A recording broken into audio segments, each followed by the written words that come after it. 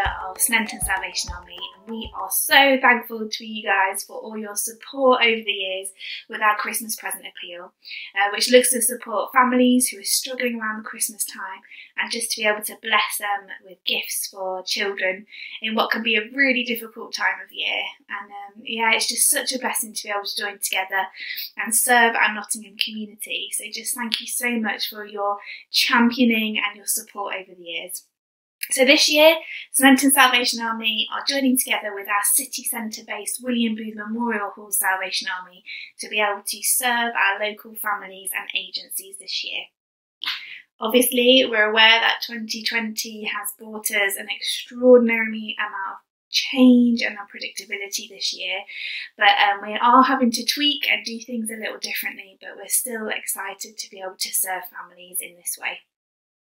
So we recognise it may be difficult to donate physical toys this year, so we've set up a Just Giving page, so we're able to raise some financial support towards the Christmas present appeal. But for those of you who may want to give a physical donation, a Christmas gift, new and unwrapped, we do have a couple of dates in December where you're able to drop off at our City Centre Salvation Army. The details are on our Sneinton Salvation Army Facebook page, and there's a number you can call so you can pre-arrange your drop-off and make sure everything's done in a COVID-friendly way. So we're really also looking forward to joining you online in a few weeks for your service. I just want to say a massive thank you again to you all for all your support over the years, and we're looking forward to sharing with you. With lots of love and blessings from Nottingham Salvation Army.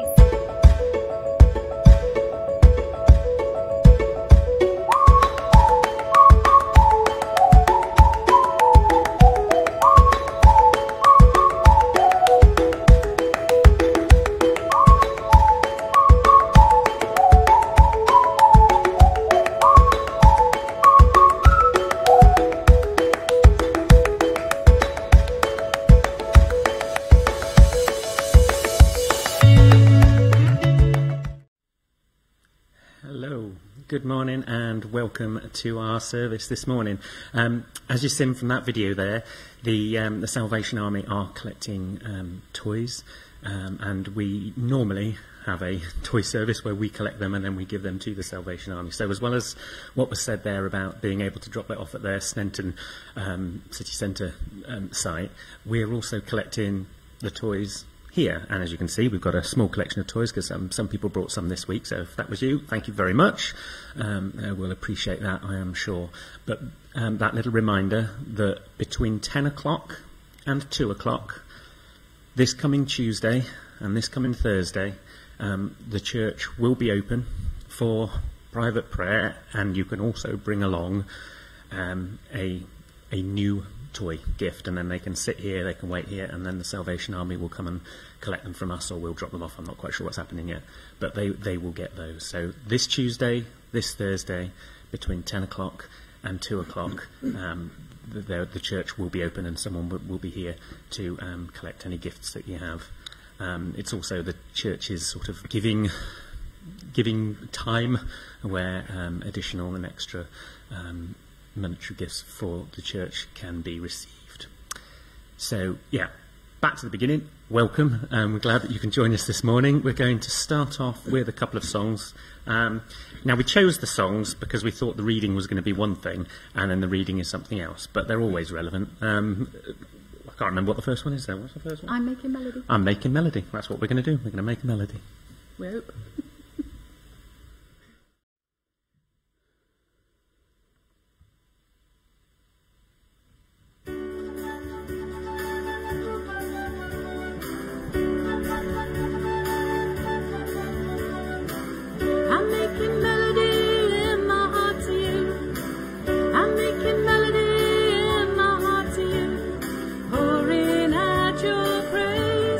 Everything within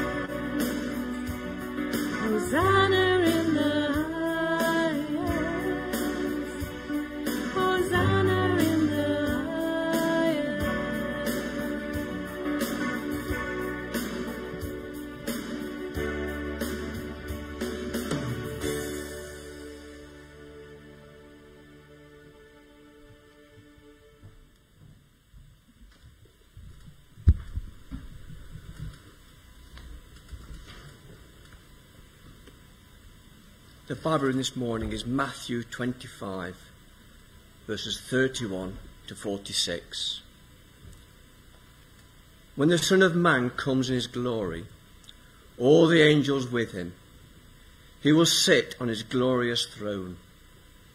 All the nations will be gathered before him, and he will separate the people from one another as the shepherd separates the sheep from the goats. He will put the sheep on his right side and the goats on his left. Then the king will say to those on his right, "Come, you are blessed by my Father.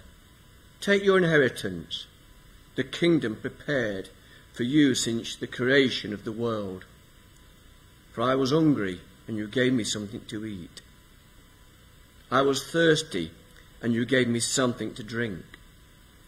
I was a stranger, and you invited me in.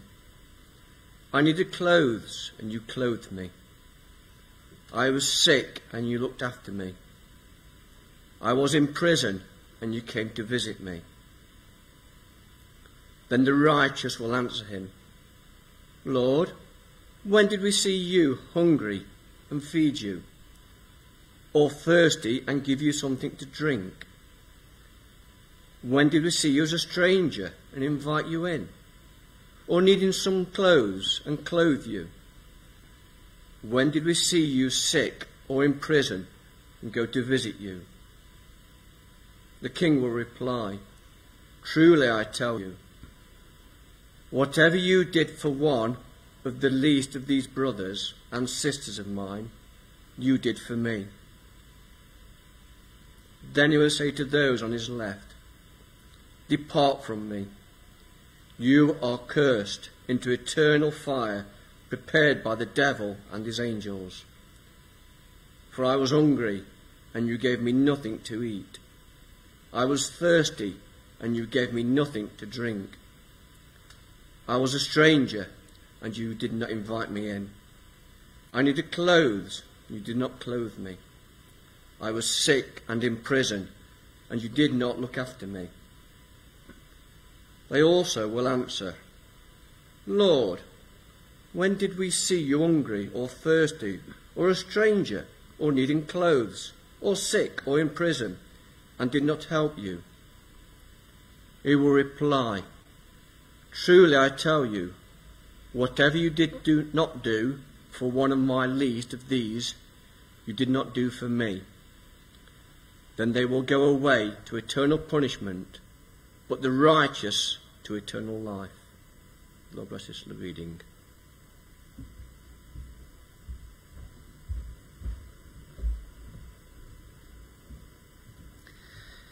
So as I was saying earlier, that's a different reading to the one that we'd thought we might be having today. The one that we thought we might be having, which we will have at some point in the future, was going to be the parable of the talents, i.e. using what you have, not just your talents, money, etc. Using what you have, feeding those that are hungry, giving to those that have less. So the message today is going to be provided by Andy Scholes, who actually recorded the message for us. And when Andrew here gives me the thumbs up, he's giving me a thumbs up, he's going to push play, and I'm going to go and sit down and watch it myself. All right.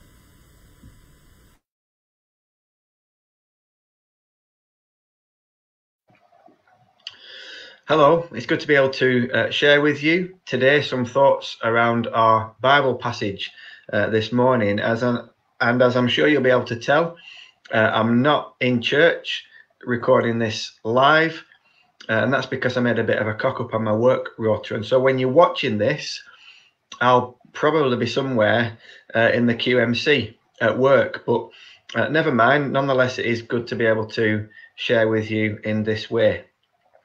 As I'm sure you're aware, the year is marching on, and this particular Sunday is designated as Christ the King Sunday.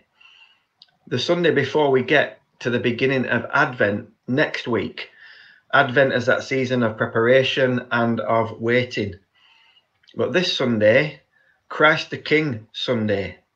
And it's good to be reminded of this, that throughout the generations, throughout the rise and fall of nations, whoever happens to be in the White House or Downing Street or any other place of authority at any given moment in history, through all the ups and downs of our own lives and the strange times we're living in at the moment, Christ is King. And he's still inviting us to follow, and he's still inviting us to demonstrate and to live out the implications of his reign in our lives, both personally and together. And this morning we're going to be looking away. We've heard read, and we're thinking about a fairly well-known section in Matthew's Gospel that comes at the end of a chunk of Jesus' teaching about the coming of the Son of Man. And this chunk of teaching started back at the beginning of chapter 24. And there are various parables that Jesus shares that really illustrate different aspects of that coming and how we are perhaps to live in response to that. One of the things that it's helpful to, I think, bear in mind as we read the Bible in general, and as we read the parables and as we read the Gospels, that we remember that Jesus is the main character. And I know it sounds obvious, but often we read the Bible as though we were the main characters. And yes, we're involved in the story and we play our part as followers of Jesus, but Jesus is always the main character. And I mentioned this phrase, Son of Man. Son of Man is one of the titles that Jesus gives to himself when he wants to in some way describe who he is. It gives hints, but it's also sufficiently vague to allow Jesus to fill that title himself with what it means to be the Son of Man. And the coming or the advent of the Son of Man in these parables is seen as the one who will be shown finally as the true ruler over creation, a ruler who isn't self-serving, but who rules by serving others, who comes in humility as a baby, as we'll remember in a few weeks from now, and a ruler who ultimately rules by giving up his own life for the sake of others, administering a rule that isn't oppressive, that isn't unjust, but a rule that leads to the ultimate flourishing for all. And this is the sort of picture that we're given in our reading this morning. If you want to turn again with me to Matthew chapter 25, and we're looking at verse 31 to the end of the chapter. Here, the Son of Man, says Jesus, takes his place on the throne of his glory. The throne as a sign of reigning and ruling. And all the nations are gathered before him. Imagine that for a moment. Try and picture the scene. Scan through the nations of the world in your mind if you can. The ones that are perhaps more prominent, and the nations that all too easily get overlooked. The haves and the have-nots. Those nations that seem to be, inverted commas, prospering in world terms, and those nations where life is tough and it's hard. All the nations gathered before the throne of the Son of Man, King Jesus, the servant king, the crucified and risen one. And as the story unfolds, there is a separation that takes place here between the sheep and the goats. And if you're anything like me, immediately you jump to the question, which one am I? When that day comes, which one am I going to be? And the sheep are welcomed and the goats are not. And we think, perhaps, I hope I'll be a sheep when this day comes. But what if that is to miss the point of this parable? Because that's making us the focus around which this story revolves. It seems to me, as I've prepared this week, that there are two legitimate ways to take this scene. And because you read some commentators, they'll take one stance and other commentators will take another stance, that seems to tell me that it's not exactly clear just what Jesus was getting at. But it seems that there are two legitimate ways. What happens if the followers of Jesus are neither the sheep or the goats, but in fact are the ones that Jesus later describes as the least of these, the ones that the sheep and the goats act towards, the least of these brothers and sisters? He describes his followers, he describes the disciples in that sort of way earlier in Matthew's gospel. So it's not beyond the realms of possibility for followers of Jesus in this story to be neither the sheep or the goats, but in fact the least of these. You see, Matthew is writing first and foremost to a community of Jesus followers in the first century, facing opposition and hardship because they're following Jesus, some of whom probably would have been imprisoned for following Jesus. And to hear this story read, to hear that Jesus, the Son of Man, comes and takes his place on the throne to symbolize who is the true king, and that all the nations will one day stand before Jesus, brings a sense of hope for these first readers in the midst of their present struggles. It says to them that the struggles won't go on forever. Things will one day be set right in the world. This is the judging of the nations based on their interactions with and attitudes towards the overlooked, the broken, i.e., those who make up Christ's community, the church. And this King, this Son of Man, Jesus, so identifies himself with these very people, with the overlooked, with the broken, with the forgotten. He stands in solidarity with them, so much so that to serve them, to provide for them, to visit them, is to provide for Jesus, is to serve Jesus, is to visit Jesus. He hasn't, in other words, forgotten them or given up on them in their hardship. That's perhaps one way that we might take this scene. The followers of Jesus are the least of these in a context when to be a follower of Jesus was hard and it was costly, perhaps more so than it is for us today, living as we do in Britain.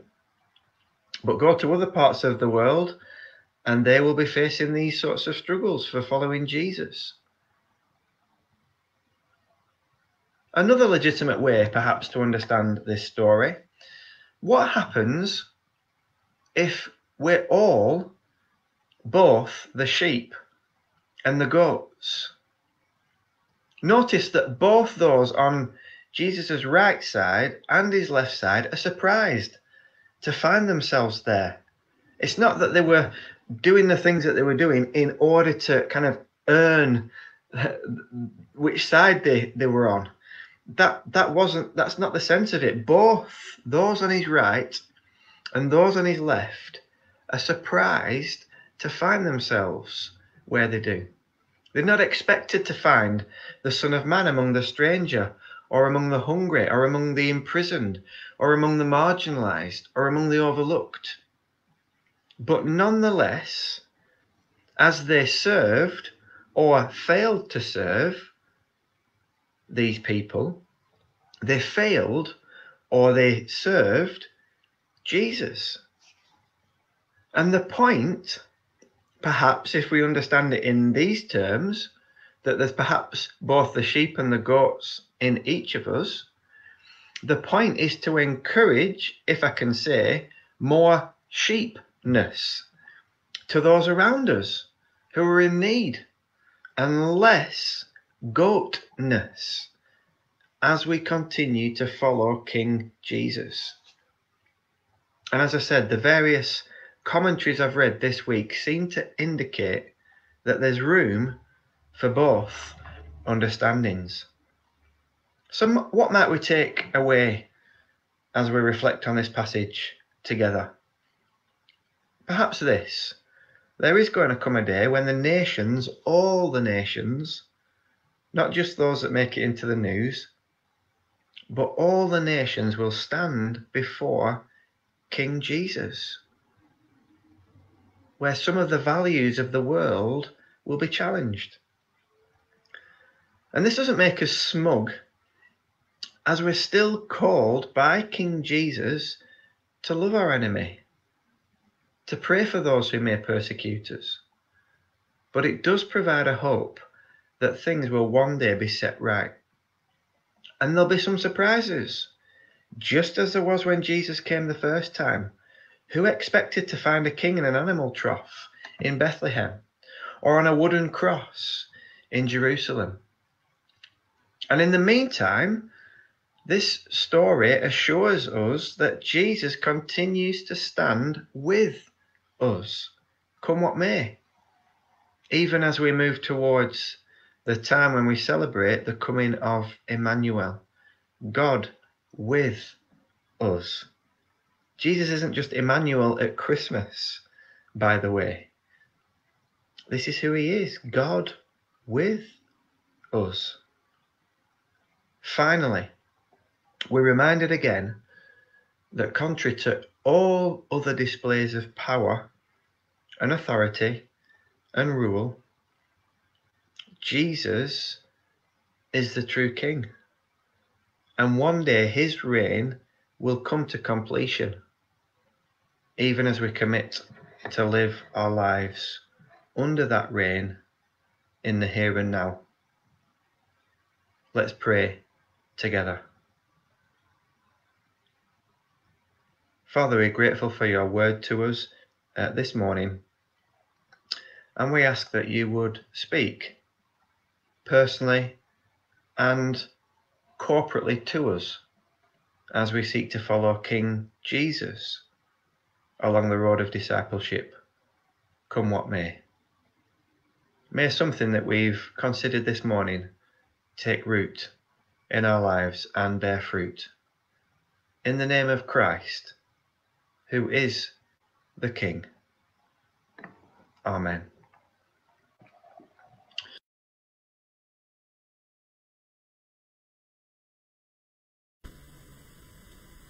And shall we continue in our prayers? Lord, we are here this morning with open hands and hearts, ready to listen to you.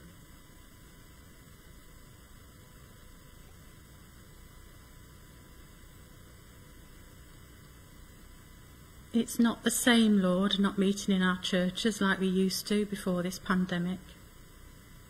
We miss the togetherness, the singing, the fellowship, the sharing around your table. Yet out of it all, perhaps we are learning something new, that we can praise and worship you in our sitting room,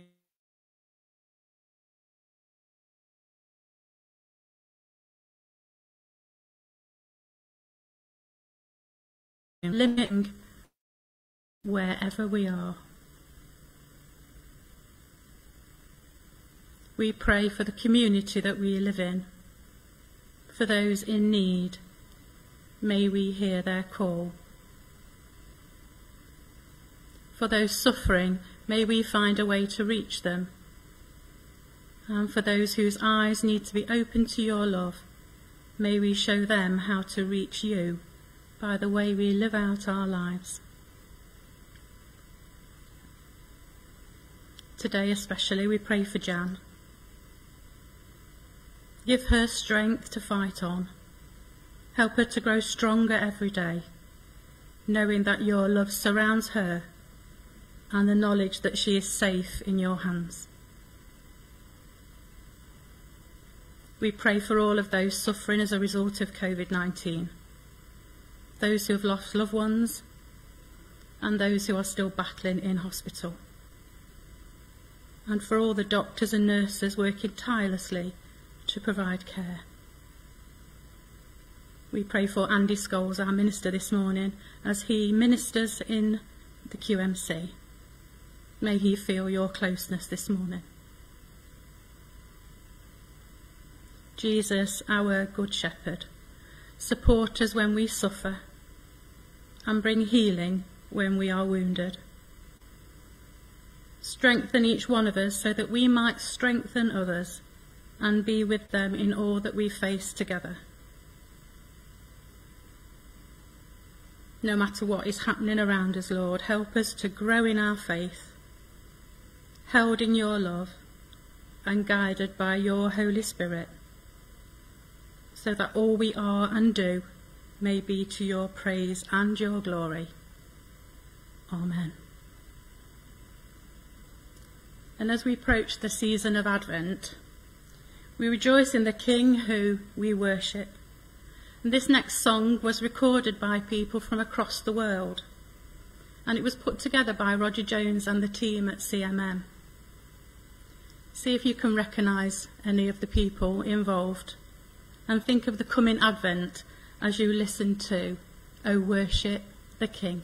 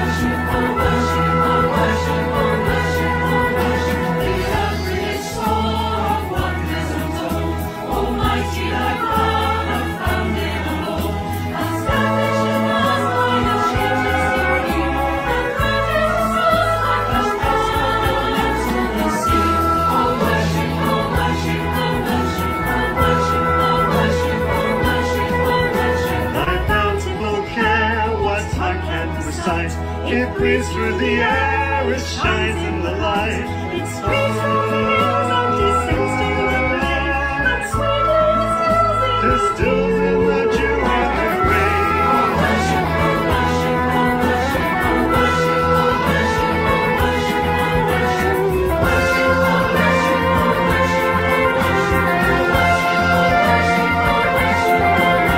Through children of dust and feeble as frail, in thee do we trust, no find thee to fail. Thy blessings are ever upward to the end, and make thee to wake the Redeemer and friend.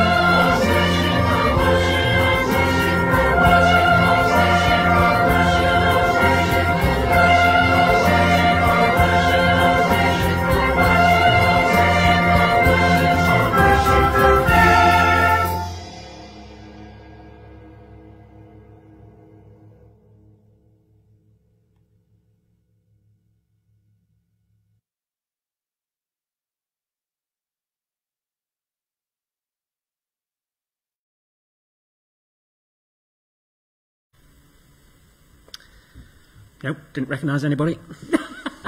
Oh. So, you know, just before the service started and we were looking through what the reading was that we weren't expecting, Yvonne said, I like goats. Goats are nice. I much prefer goats to sheep. And I know that my wife, who'll be watching at home, hello Christine, she really likes sheep. And there was a little part of me that just thought, which is better, goats or sheep? There's only one way to find out. That's the Harry Hill reference. No, not getting that one at all? Oh, well, apologies. It basically gets two things to fight. But it was quite nice, actually, to have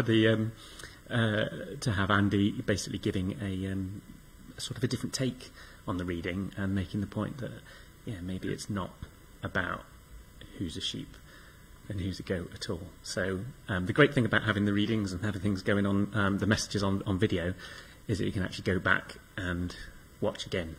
So I will be going back and I'll be watching that one again because I thought that was a really interesting take on it. Anyway, we just got one more song to do before we finish, which is actually quite an old one, but it was new to us when we were looking through it and choosing one last week. So it's a bit upbeat. So make some space, get round, have a bit of a boogie. All right.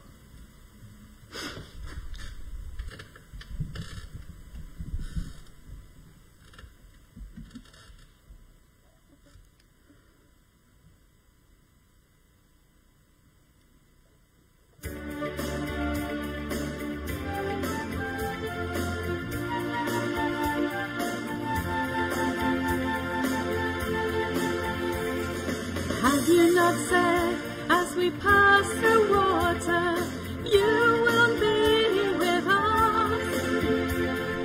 And you have said, as we walk through fire, we will not be burned. We are not afraid, for you are with us. We will testify to the honor of your name. We are witnesses. You have shown us you are the one who has said, fill us up and send us out in the power of your name. Fill us up and send us out in the power of your name. Bring them from the west, sons and daughters, call and call your praise. Gather from the east, all your children, coming here again. Bring them from afar, all the nations, from the north and south, drawing all people in, corners of the earth, come to see there's only one Savior.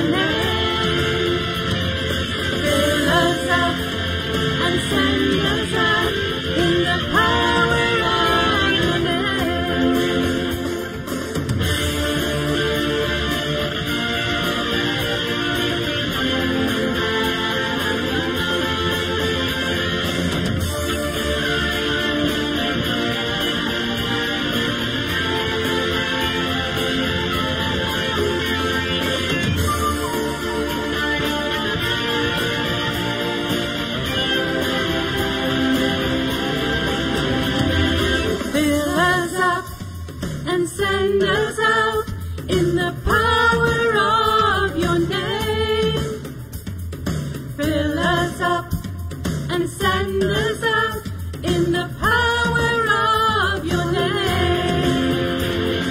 Fill us up and send us out in the power of your name. Fill us up and send us out in the power of your name. In the power of your name. In the power of your name.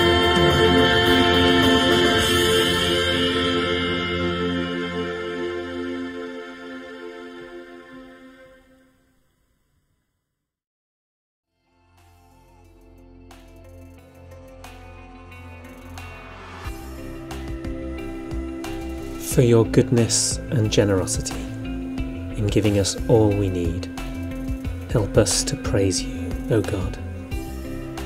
In every circumstance of life, in good times and bad, help us to serve you, O God. In love and faithfulness, with all that we have and all that we are, help us to serve you, O God.